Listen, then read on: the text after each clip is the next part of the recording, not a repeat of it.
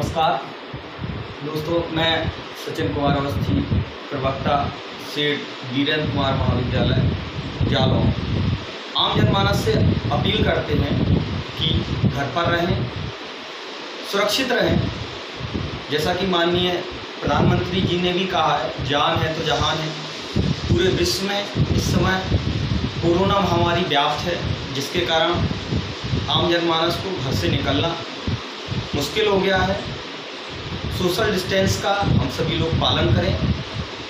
इसी क्रम में सरकार की मंशानुसार एवं बुंदेलखंड विश्वविद्यालय के आदेशानुसार कॉलेज प्रबंधन ने निर्णय लिया है कि कॉलेज के समस्त प्रवक्ता ऑनलाइन क्लासेस स्टार्ट करेंगे, जिससे कॉलेज के छात्रों को ऑनलाइन स्टडी के माध्यम से उनकी पढ़ाई सुचारू रूप से चल सके और उनका भविष्य उज्जवल हो सके। उसी कड़ी में मैं बीएससी थर्ड ईयर में कॉम्प्लेक्स एनालिसिस, जो बीएससी थर्ड ईयर का सेकेंड पेपर है मैथमेटिक्स का, उसको स्टार्ट करते हैं। पहला टॉपिक हम लोग बात करते हैं तो first topic is function of complex variable. Function of complex variable, that it means if x and y are real variable, then z equal to x plus iy is called a complex variable. First, we discuss is complex number, and simply in class 12th standard, we discuss our z equal to a plus I. We can say this is a complex number, and where this is a real part of complex number, and this is a imaginary part of complex number. But in this, individually a and b which are real.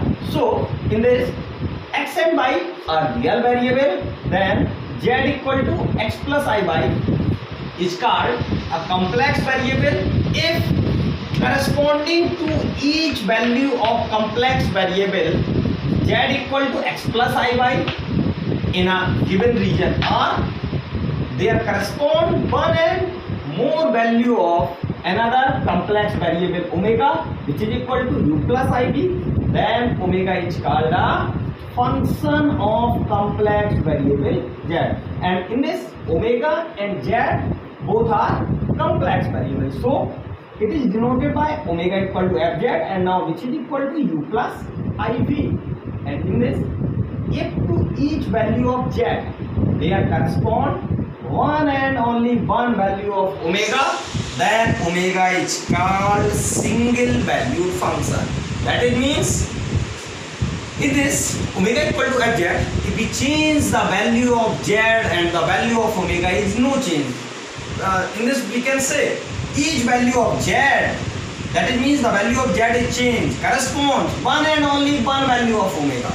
That it means only one value of omega. So we can say omega is single valued function, and another, if to each value of z there correspond more than one value of omega, then omega is called multi-valued function. That is means if we change the value of z, then the value of omega is also changed. So we can say omega is a multi-valued function, and this is the definition of function of complex variable. Now we discuss another definition, which is analytic function. A function fz which is one value, that it means single value, and it differentiable at any point z0 is said to be analytic at the point z. That it means any function is analytic if which is one value and differentiable. So we can say which function is analytic function. Now any example we can say so that this function is analytic, and then so this function is analytic in any example. So by definition, if it is single value and differentiable, so analytic. But any condition, so next topic is necessary and sufficient condition for fz to be analytic. This is value upon del x which is equal to del v upon del y, and del u upon del y, which is equal to minus del v upon del x. And another notification of this, del u upon del x, which is a ux, and del v upon del y, which is a vy, and del u upon del y, which is a uy, and del v upon del x, which is minus vx. And this condition is also called Cauchy-Riemann equation or CR equation. That it means if any example can say so that this function is analytic, so we not use it its definition single valued and differentiable. We use this condition. That it means CR equation. If any function is satisfied CR equation, so we can say which function is analytic function. This condition is CR, and this CR condition we take these notification del upon del x.